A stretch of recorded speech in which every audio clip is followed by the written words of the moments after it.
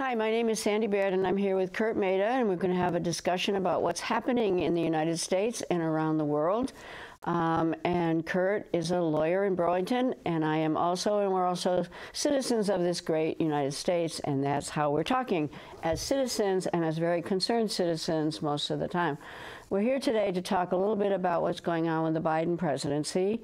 And Kurt has a lot of feelings and opinions and facts about the Biden administration, and so do I, but let's start the conversation. So what do you think? What's going on? All right, so we're about 10 months into this administration, and I'm going to say something that's probably revolutionary for a lot of people that are on the left and on the right.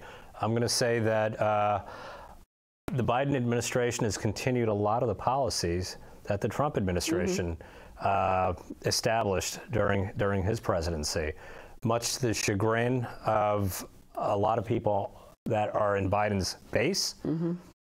And in contrast to a lot of the news reporting on the left and the right, I think the two presidents have more in common in terms of policy than one would believe. Candidate Biden spoke out. Can I interrupt you for a minute? So are you referring mainly to foreign policy or also domestic or both? I'm going to point to both. Yeah, examples of foreign policy where the two administrations, there's actually been continuity between the two administrations, is on the issue of Cuba.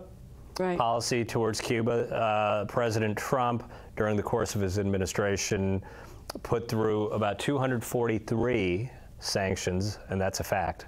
243 additional sanctions on Cuba. On Cuba. Poor little Cuba. Poor little Cuba. Yeah. And candidate Biden ran on the fact that he was going to go back towards the Obama approach of reconciliation and rapprochement with Cuba, and President Biden has not done so. To that list of 243 sanctions, President Biden has actually added another two, making it 245. What are sanctions exactly? I don't know if our audience really understands sanctions and what they do to a country. Well, the sanctions regime, specifically in the case of Cuba, has to do with an embargo on that country, which the Cubans call a blockade, an economic. What's the difference? Well, a blockade is basically what the Cubans claim. An embargo can be looked at as a unilateral action on the part of the United States, in this example, that we have certain penalties that we've imposed on Cuba because of the type of government, the form of government, and the leadership that it's had. So that's an embargo. It's a regime of different sanctions, of penalties.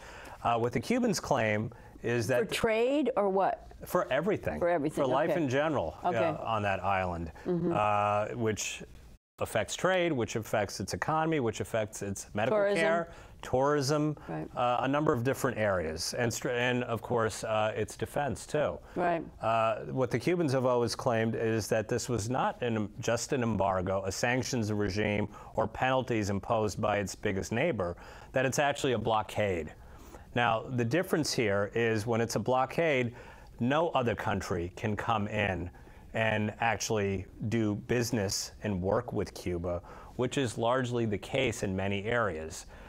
Most countries have companies that work and do work in Cuba and in other countries. However— Let's look at an example. Don't the Italians, for instance, have a hotel chain there? Sure. Yeah. But the premise under that hotel chain that they have to operate by is that if they are going to work with Cuba— now this is the extraterritoriality principle that the embargo sanctions regime has actually imposed, is that if you work with Cuba, I'm going to use very simple terms, you can't work with the United States. Okay, right. So a company, let's say you and I had a hotel company in a different country, or we sold cars. We would have to make a decision whether or not we want to work with Cuba, a country of about 11 million people, mostly kind of on the poor side, or the United States, 320 million people, one of the richest countries in the world. Right. And we would have to forego that market for Cuba. Doesn't make a whole lot of economic sense to do that unless you have something in your, in your DNA that makes you want to specifically work with Cuba to the exclusion. Fair.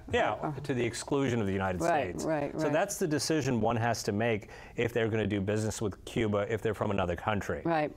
And that's certainly something that we actually, as the United States, through its sanctions regime, have imposed on Cuba and other countries.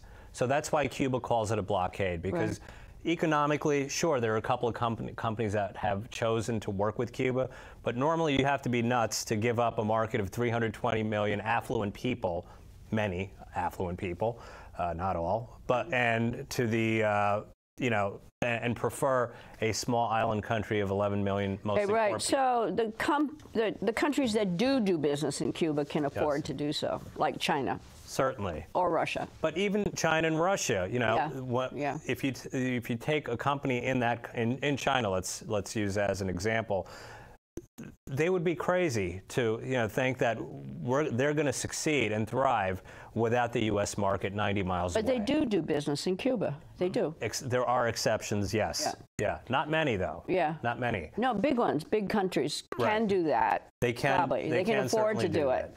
And the United States doesn't cut off China. No, they don't. No, because we can't afford to do that either. However, if a Chinese company did business in Cuba, it is excluded from doing business with the United States. But does China have any private companies in the first place? All their companies are really state-owned, or at least majority state-owned, correct? Yeah. Yeah, not probably very different from Fannie Mae and Fannie Mac. Right, and Russia's the same or not? Russia has always been friendly toward Cuba. Sure. But that being said, private Russian companies always have one eye on the American market. Sure. Absolutely, which makes sense because of the population, because of the American economy. Okay, but you're arguing that Biden has continued most then of Trump's foreign policy. A lot of, and that's an example. Policy. So Cuba was an example. Yeah, Another example is Iran. Candidate Biden in 2020 mentioned that it was a terrible act on Trump's part to unilaterally pull out of the Iran deal, and which basically allowed Iran to multiply their enriched uranium by tenfold since we've departed from this deal. Candidate Biden said it was a terrible decision to go that route. His current national security advisor, Jake Sullivan, in 2019, when I think he was in a think tank, and he made a comment about the pullout from the Iran deal. Yeah, he called it predatory unilateralism on the part of the Trump administration to do that. However, 10 months into the Biden administration, we have a situation where there really isn't any major move towards re-entering that deal. And as I mentioned before, in that time frame between Trump pulling out and present, Iran has about 10 times the amount of enriched uranium that it had when the deal was being abided by the United States as well as other powers. Okay, I read today, however, certainly one of our main allies, Israel, doesn't want a re-entry into that deal, right? So what's going on there? Are we just going with Israel then, the same way as always, or what's the deal? What have we changed about Iran? Anything? Perhaps. That's what we are doing. But that was a major departure on the part of the Obama administration to engage in that deal. If folks have a memory of the beginning stages of that deal, the negotiations, President Netanyahu of Israel at that time went before the General Assembly of the United Nations. Against Obama's wishes. In the General Assembly and held up a picture of a ticking bomb with a fuse that was about to, hit. A bomb that he believed that Iran was going to have. Correct. Correct. Yeah. So he opposed the deal, always. He was always opposed to the deal. However, under Secretary of State John Kerry at the time, they worked fairly hard, the Obama administration, to engage in this deal, and they had to get Russia on board as well as the Germans and the British and the French, right? Mm-hmm. Right, and so it was a difficult deal to orchestrate, but it did work out, and there was actual, oversight of the programs that Iran had. Iran was allowing inspectors to come in to view what they were doing. Now, are these things, without error? Absolutely not. Of course not, but it was better than what we have now and what we had before. Without saying what was better or what was worse, what your contention is that if the premise is that Iran should not develop a nuclear bomb. But the other premise is that Trump took us out of that deal. Correct? That's correct. Okay, and so what you're saying is that Biden has not put us back into the deal. Right, so interestingly, a big part of Trump's rhetoric was, he was the deal maker. Yeah. He wasn't opposed to the deal or dealing with Iran. He said he didn't think the deal was good that Obama had struck. He wanted to negotiate a better deal. And interestingly, one of the excuses that the Biden administration now has used for not jumping back into the deal, assuming that the Iranians are even interested at this point, is that it is now criticizing the Obama administration's deal by saying we need to strike a better deal. Very similar to the rhetoric that President Trump had on Iran. Okay, so what about Afghanistan? Afghanistan, the President Biden continued Trump's attempt to withdraw from that country. That was okay. So that's a continuation. That's a clear continuation of policy. In terms of how it was done, who knows if President Trump would have done a better job in terms of the optics. There wasn't a lot of preparation put into the departure prior to the change in administrations. So who knows what would have happened, but the policy in and of itself is a continuation of the Trump policy, which was to depart from that country. Right. This is my thought on Afghanistan. I think that the United States got defeated and that Biden just had to get out and had to get out damn quick. I think that Trump predates this internal admission of defeat predates Trump. There's no admission of defeat. Well, right. It's an internal admission of debate. In fact, I think Trump wanted to withdraw to give him some kind of credit because he knew there was going to be a defeat. So let's get out now. And I do think he would have done it probably better because I think once Biden was elected, he was convinced that we could stay. Right. I bet you by the military. And then all of a sudden the Taliban said, no, you can't stay. And this is it. Get out. Yeah. And I think he did the right thing, frankly, by getting out. But the getting out, as you said, it was a catastrophe. The optics were terrible. Well, there was no preparation, I don't think. The optics were terrible. It wasn't done well in advance, and the intelligence was bad. Right. That the Biden Why was the intelligence bad? Well, the intelligence is always bad in many situations like this. But how could it have been bad? In this instance, they assumed that the Taliban, in its attempt to recapture the country and its re-entry into Kabul, the capital city, was going to be a more protracted process. Right, but why did they do that?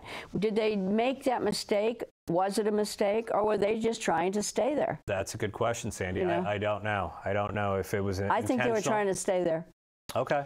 That's what I think, but I don't have any real hard evidence of that. I just know, why would intelligence be so stupid? Why would they have missed the fact that the American citizens knew that that was going to happen, that they were going to take over? The interesting thing is that people on the left that would normally align themselves with Biden, for the first time, were critical of the Biden administration. I saw that, in that they actually were proposing a longer stay. I know. Why? For the first time. And even if that meant they were going to, attack their savior, Biden, President Biden. Why did that happen? I don't know, Sandy. Because they didn't want to give any credence to Trump. I think that most of the left has been guilty of what? Yeah, I'm sorry. The Trump derangement syndrome. Right. Anything that Trump has ever done is bad, and everything to save the Biden administration is okay. Right. Now, however, that's not how even though the narrative, you may have a correct narrative, it's not playing out from a policy standpoint. No, I know right it. now, I know it. As I know it. going through a number of these different foreign policy and no, because I think in general that you're right. I think there are key differences, and maybe we'll get to that. But so in terms of foreign policy, your contention or argument is that it's just a continuation of the Trump administration. Take Saudi Arabia, for example. Okay, what about it? Candidate Biden took a very harsh stance against the current crown prince of Saudi Arabia, Mohammed bin Salman. He's alleged, yes, bin Salman is alleged to have orchestrated the killing of that journalist, Khashoggi, Jamal Khashoggi, a Washington Post journalist who had an American green card, lived outside of Washington, D.C. And I mean, I won't spare you the details, but he was, horrifically mutilated and killed. Chopped up into little pieces, sawed into little pieces. Right. Okay. So you finished my yeah. thought. Right. I don't know why you wouldn't bring that up. It was in a foreign embassy in Turkey where it happened in an office. And candidate Biden said that sanctions would be imposed against Saudi Arabia as well as the crown prince himself, where the Trump administration largely tried to ignore the involvement of the Saudi prince because of their personal and business dealings that they have in that country, the Trump family has in that country, as well as with the prince. However, President Biden, when he came in and had the opportunity to impose sanctions on a limited group of people that the crown prince offered as potential the potential killers, and there were no sanctions against the prince himself, because when it came to it, Biden wasn't able to pull that off. Wasn't able to, or didn't want to? Didn't want to. Why not? Not sure. Because of the relationship that the country has with the Saudis. The Saudis, behind the scenes, are actually working with the Israelis. Yeah. And there is this Middle Eastern attempt to isolate Iran, which the Sunni... They're competitors, aren't they, Iran and Saudi Arabia? And from a religious standpoint, religious philosophy standpoint, the Saudis, UAE, and a good number of the countries in the Middle East are Sunni Muslims, and the Iranians are Shiite Muslims. So that's an internal thing between those countries, why they don't like one another. They have a different philosophy. But they're also both interested in hegemony in the Middle East. Absolutely. I mean, they're in a power struggle too. It's not just a religious difference. No, the religious differences are not only just that's for edification for the public. Right. But yeah, behind the scenes, this is a power struggle. Right. Absolutely. But I don't really understand. I don't understand those kinds of power struggles because they get so lethal. Yes. And that's like, for instance, in Yemen. What the heck is going on there? Yeah. I don't really understand. You essentially have a proxy war between the Saudis and the Iranians happening there. And we've been involved too with respect to arming the Saudis. Right, arming the Saudis. Right, that's one of our oldest allies in the Middle East is Saudi Arabia, even though it's an absolutely brutal regime. Brutal regime, and its connections with the September 11th attacks continue to be revealed in declassified memos 20 years ago. So what you're saying is crucial to understand, I think, even the nature of the U.S. federal government, is that no matter who's the president, the foreign policy pretty much stays the same. Because it's not controlled by the president, no matter who he is. You can't downplay the role that institutions have. Well, you can't downplay the secret institutions like the Central Intelligence Agency either. But even the not-so-secret ones. Even the not-so-secret ones. Department of Defense. Yeah. A single man or woman is often not enough to, recharge or change the acts of an institution that has had a certain policy for a lengthy period of time. I would guess that that's difficult to change the culture as well as the actions and policies of the institution. Right. Well, think of the defense budget, so-called defense budget. Think about the fact that Biden did not favor any cuts in that, did he? No, that's right. I don't. And that depends on perpetual war, it would appear to me. Right. Which is certainly still going on. The situation in Syria is the same as well, right? Right. There's no changes in Syria. Right. I mean, what was revolutionary, if you want to use the term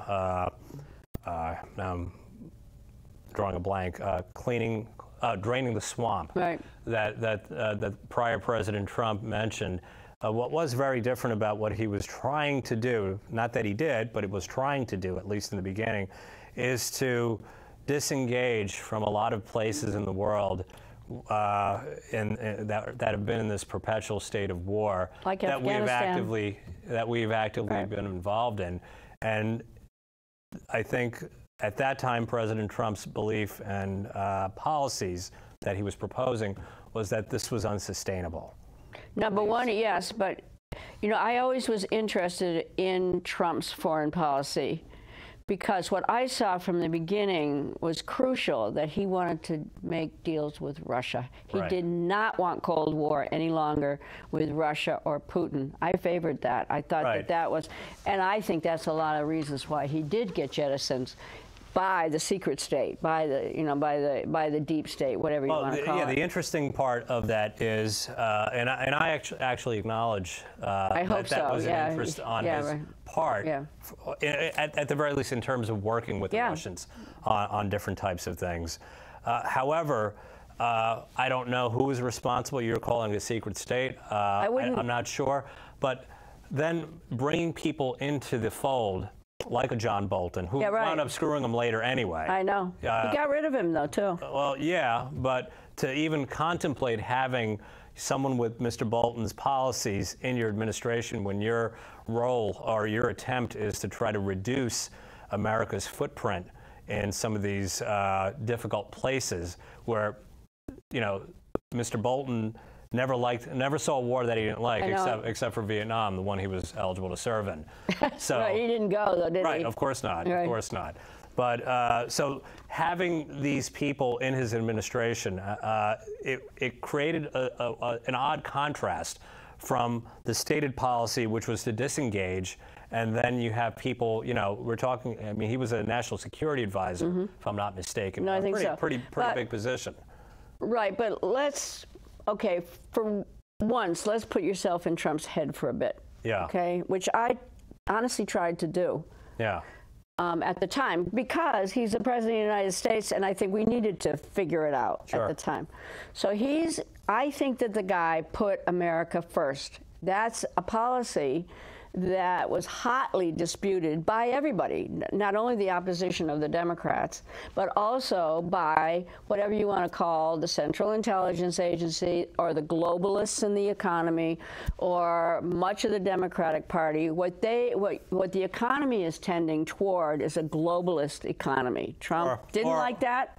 Yeah. Okay, he didn't like our relationship with Russia, and he was actually, in his own mind, putting America first. Now, that, though, brought him into political problems. Sure. With people like John Bolton. So I think that Trump was trying to maneuver between two impossible contradictions. Well, you have a situation then where, you know, I mean, I'm sure people on the left aren't going to like. No, they don't like anything I've said for a long time. Like my mention of Trump and Lincoln in the same sentence. But there was a great book that Doris Kearns Goodwin wrote about, you know, Lincoln's cabinet. I read it. I'm drawing a blank as to what the name was. It was that you keep your enemies close. Right. Basically. Right. So President Lincoln, you know, essentially, in that context, if you put him in a modern context, would have brought someone like a John Bolton in, so he could kind of keep tabs. Not only keep tabs, but prove to the opposition that Trump faced that he was at least listening, or that he was throwing them a bone. Sure. That's what I thought he was doing. And then you remember that,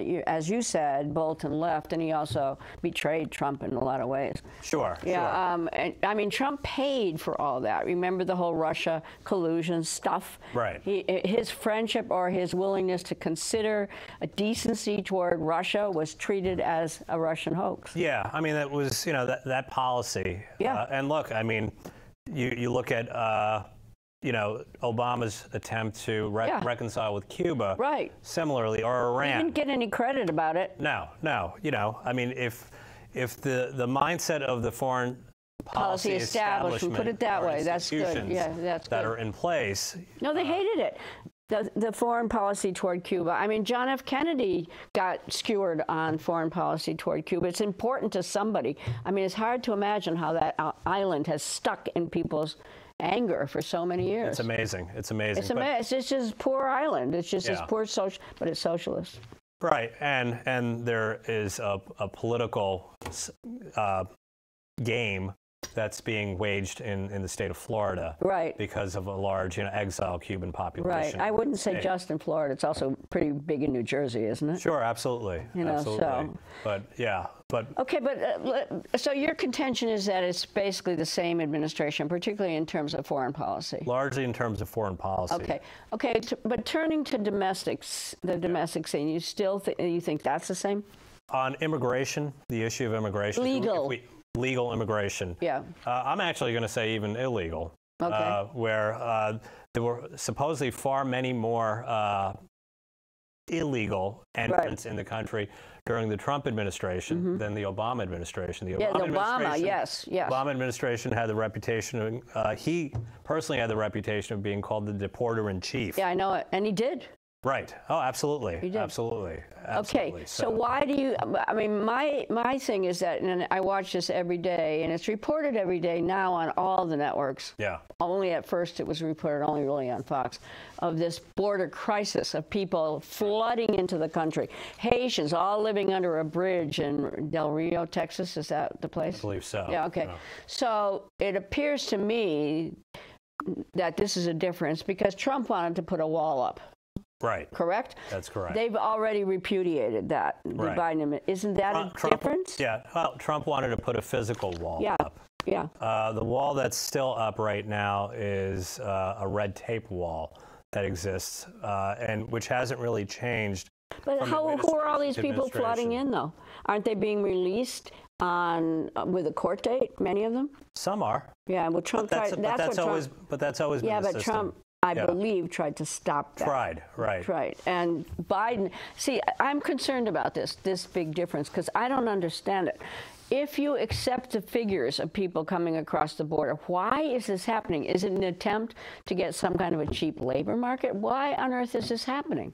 Okay, the other thing that I find concerning is that there's so many jobs in this country that are going unfilled. Yeah, there's, I mean, for lack of a better description, people don't want to work. Why not? I mean, they're getting great benefits. They were cut off. Up until recently, they were getting great benefits in many jobs and industries. The benefits that they were getting for staying home exceeded what they were getting when they actually had to show up. And I understand that. I understand people's desire not to go back to some crummy job that they think is crummy and low paid. Sure. But those benefits have been cut off. Yeah. So what's going on now? So there's something else happening in the labor market, what which I think, I don't have an answer for. Nobody seems to. But it seems to be something that they're trying to study and understand. And it's actually disproportionately affecting, if affecting is the right term, men more than women. It seems like a lot of men are not going back into the labor market. Many jobs, really.